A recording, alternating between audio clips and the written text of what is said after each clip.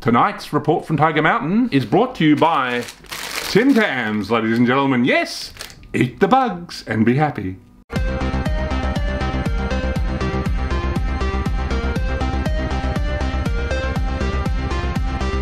Yes, ladies and gentlemen, the Tim Tams, they contain the bugs. We've been eating them all our lives, and we've been happy. This is like Klaus Schwab's dream has come true. Klaus Schwab's dream is correct. We've been loving on the Tim Tams, and they have a thing in it called cochineal, ladies and gentlemen, or otherwise known as carmine, which is a colouring, a food colouring that they get from bugs in South America. And I think I'm going to have one here live on air. Let's have a look. You know, I have to open it carefully, otherwise Tim's going to get mad with me. Have a look here. Pull one out. Ooh, look at this, ladies and gentlemen. So we're going to eat the bugs live here on the report from Tiger Mountain. Delicious, delicious. So yes, we've been eating them all our lives, you know. I mean, look, if you look up this cochineal and carmine, let me just digest this a little bit.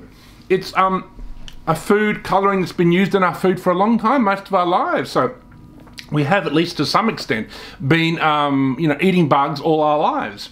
Look, you know, I mean, I think it's no surprise that, you know, that this has been going on. There's probably other products, I haven't looked into it, that have a bug origin, maybe a colouring, maybe a food flavouring that we've been using from bugs.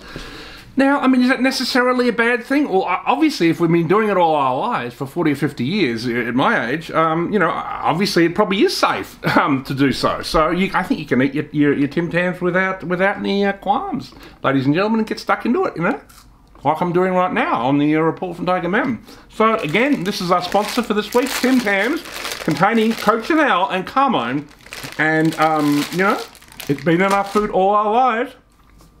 And as Joel Jamal said in his video on the same topic, you know, I mean, the thing is like if occasionally they have a bit of food or flavouring in our food from bugs, it's not that big a deal, particularly if it's been proven safe. But the whole thing is we should have the option to eat meat or eat other healthy products, particularly if they're organic or whatever, you know, if we want. So we can occasionally eat the bugs, you know, in the Tim Tams, but as long as we can still get a steak, and no problems. And that's all I've got to say this week on the report from Tiger Mountain. As I said, sponsored by Tim Tams.